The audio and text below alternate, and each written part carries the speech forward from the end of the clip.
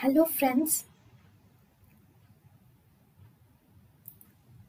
welcome to Creative Medicine. In this lecture, we will learn about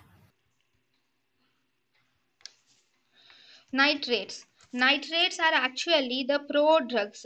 They are actually the prodrugs of nitric oxide. These nitrates are polyol esters of nitric oxide. So these are lipid soluble.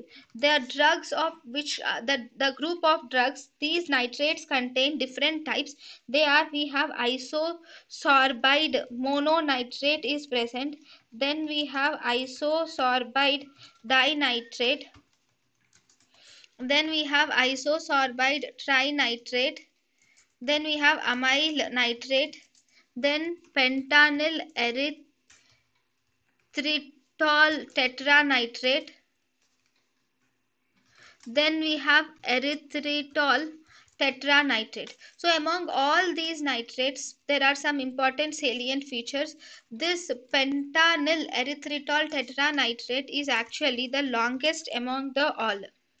Then, mechanism of action of nitrates. Nitrates will mainly liberate the nitric oxide from the endothelium.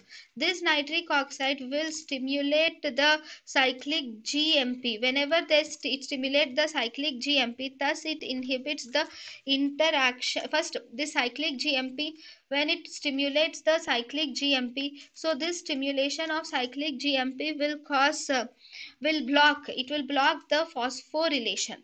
This will block the phosphorylation of myosin light chain kinase. Because the phosphorylation of myosin light chain kinase is lost, so actin myosin interaction is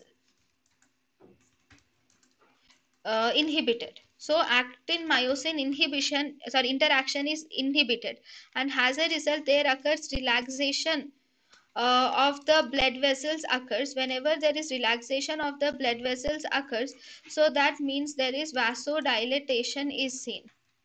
Okay, next on repeated use, one important thing about nitrates are on repeated use the tolerance will develop in the patient. The main reasons for tolerance is because there will be on repeated use there occurs saturation of sh group is occurs the saturation of sh group occurs, uh, which results in tolerance. This sh group is present on the receptor, so because of the saturation of sh group this will result in the tolerance. So whenever the patient develops tolerance, the main treatment of tolerance is to give a free interval regime. In free interval regime, we give the drug every 6 hourly, and at night the whole with 12-hour interval should be given. You have to give the drug with 12-hour interval per day. Per day you can give in the morning, evening and afternoon and evening, and the whole night you should not give these nitrates. So there should be a 12-hour nitrate free period should be there before giving the next dose, so that the tolerance will not occur with nitrates.